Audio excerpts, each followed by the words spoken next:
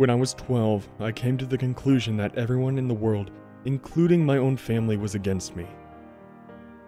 I was never a problem child, but my parents sure treated me like one. For example, I used to need to be home by 5 p.m. every day. This clearly restricted my amount of playtime outdoors. I wasn't allowed to have friends over to play at the house, nor was I allowed to go over anyone else's. I had to finish homework directly after I came home from school, no matter how long it took. My parents refused to buy me video games and forced me to read books, then write a book report on them to prove I actually read it.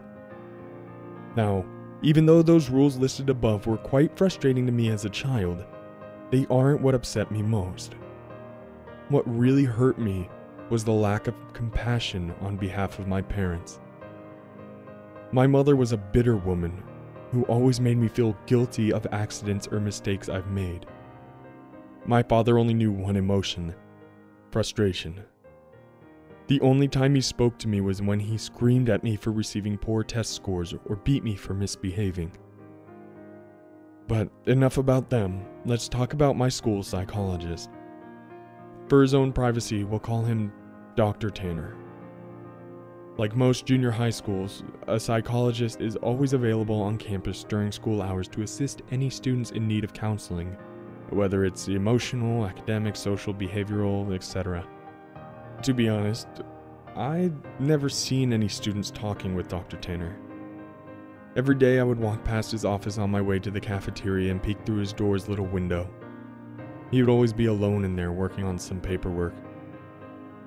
I guess that most kids were too afraid to speak about their problems to an adult who was practically a stranger. For this reason, it took me 3 weeks to muster enough courage to go into his office. March 2nd, 1993, was the day I decided to voice my troubles to Dr. Tanner. During lunch break, I stood in front of his office door and knocked. Through the window, I could see him raise his head, smile, and motion for me to come in. I did. He greeted me by introducing himself and asking for my name. Dr. Tanner was a very soft-spoken man who seemed to radiate kindness. In less than 30 minutes, I rambled to Dr. Tanner about how mean my parents were to me and how they didn't care about me at all. After a while, my voice began to quiver, and I stopped speaking. The psychologist listened patiently to my whole spiel, arms folded and head nodding. I half expected him to begin talking about how everything I had just said was untrue and that my parents loved me dearly and blah blah blah. But he didn't. Dr. Tanner leaned towards me with a grin on his face and said, "You know, I'm the best school psychologist in the world. I promise, we will fix this." I rolled my eyes. "Okay, but how?" I asked. "I have my ways," he replied. "I'm a man of my word. I promise that within just 1 month, the relationship between you and your parents will change for the better. Forever." After a brief pause, he continued, "Although, I do need you to make me a promise. You have to promise me that you'll come back to my office after school tomorrow and that you won't tell anyone that we had this conversation today. It'll be our little secret." I promised. The following day, I returned to Dr. Tanner after school. It was around 4 p.m. when I entered his office. After a warm welcome, he asked me to have a seat in front of his desk once again. Upon sitting down, I watched Dr. Tanner close the blinds of the door's tiny window. "There," he smiled. "Now we have all the privacy we need." We began to talk about my likes and interests, my favorite subjects in school, my least favorite teachers, and things of the like. About an hour into the conversation, Dr. Tanner offered me a soft drink. I gladly took the offer, considering my parents never allowed me to drink soda. Dr. Tanner reached over to his mini fridge and fidgeted around before setting down 2 open cans of soda on the desk. Afterwards, we continued to talk about what's going on in my life, but it wasn't long before I passed out from whatever drugs Dr. Tanner placed in my drink. It took me a minute or so to adjust my blurred vision upon waking. And when it did, I had no idea what to think.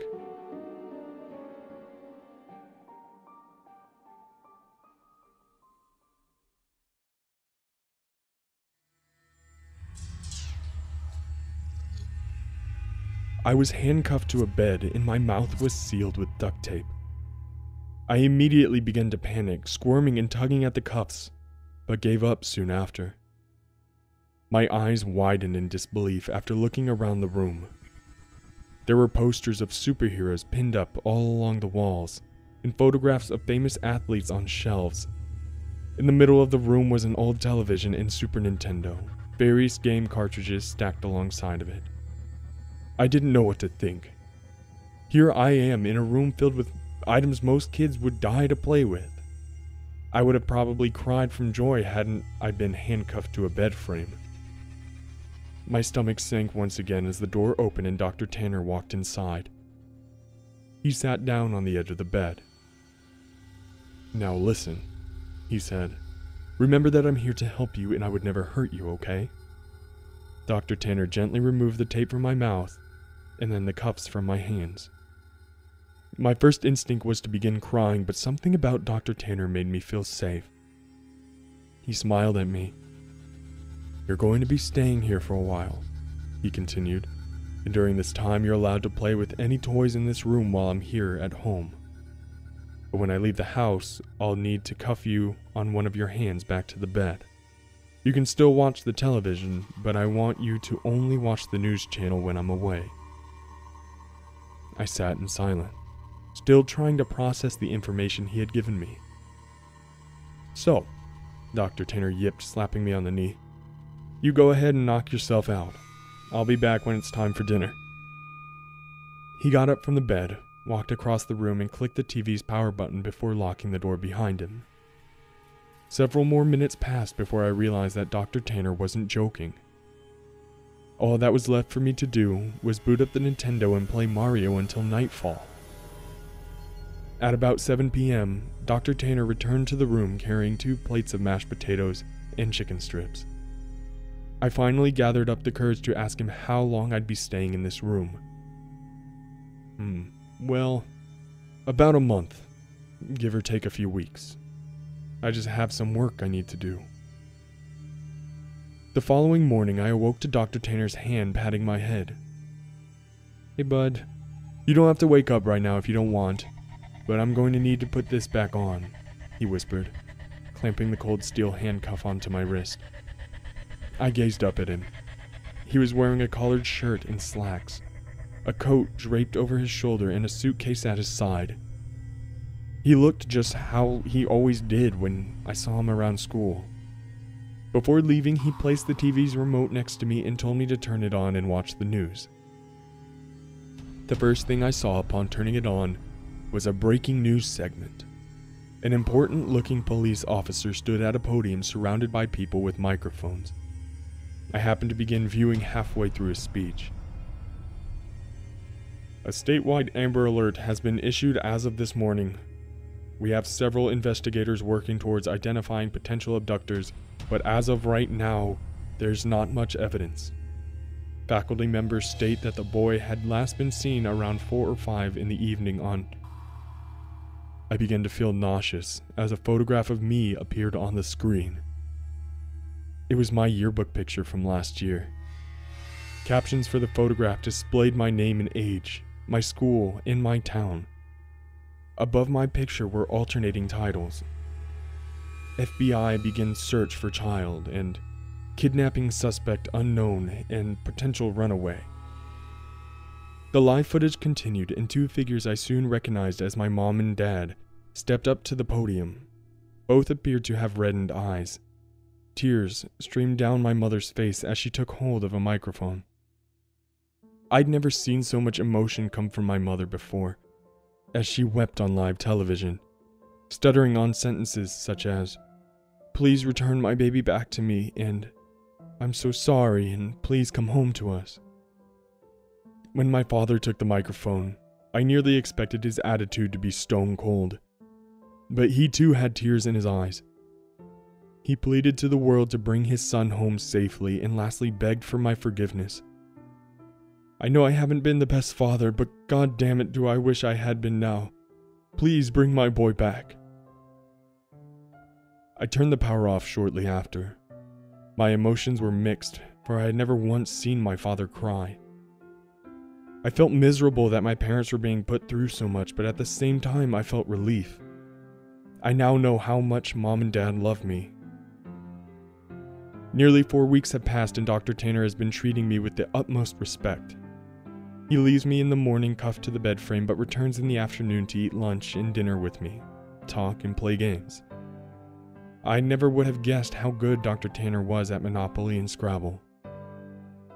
But one morning, when Dr. Tanner woke me before heading off to work, I noticed a stern look on his face. I also realized that it was 3 hours earlier than when he usually wakes me. You need to watch the news today, no exceptions.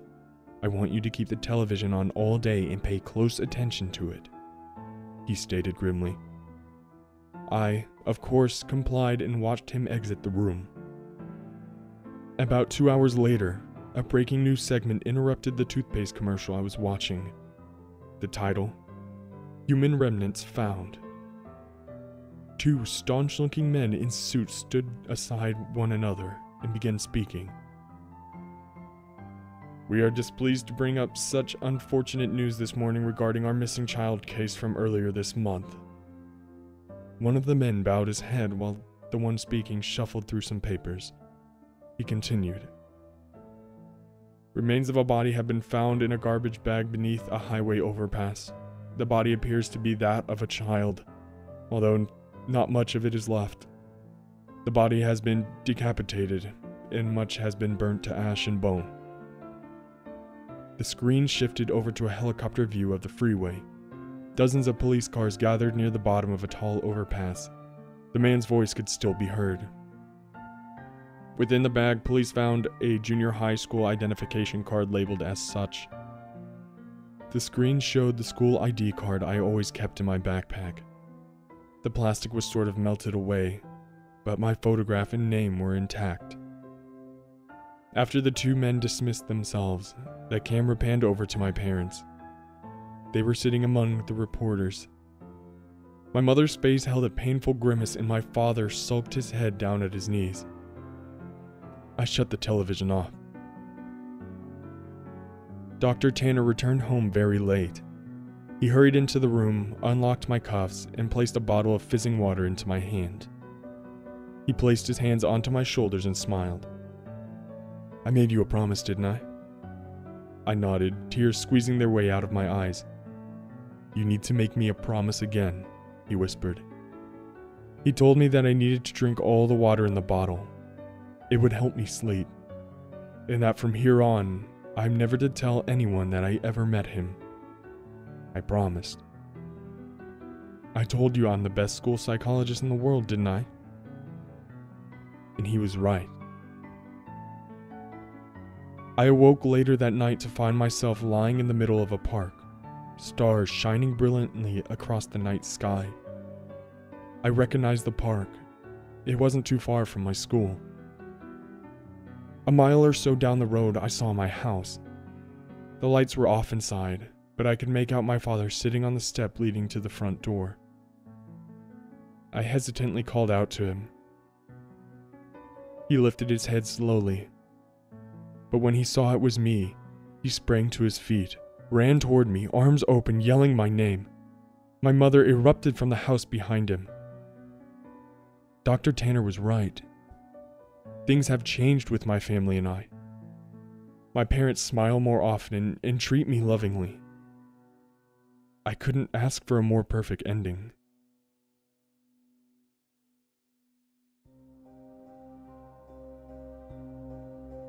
Every now and then, I see Dr. Tanner on campus, walking to and from his office. Rarely do we ever make eye contact, let alone speak to one another.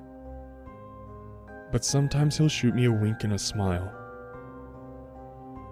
I'll always keep my promise to him and pretend I never met him, but there will always be one question forever floating in my mind. Who did Dr. Tanner decapitate and throw off the overpass?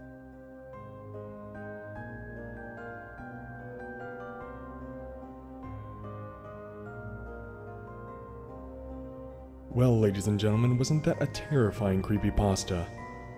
If you enjoyed it, please make sure to hit the like and subscribe button down below. I'll leave all the links to my social media in the description, so be sure to check those out, as well as answer my question in the comments section. And, as always, my darkness militia, have a terrifying evening.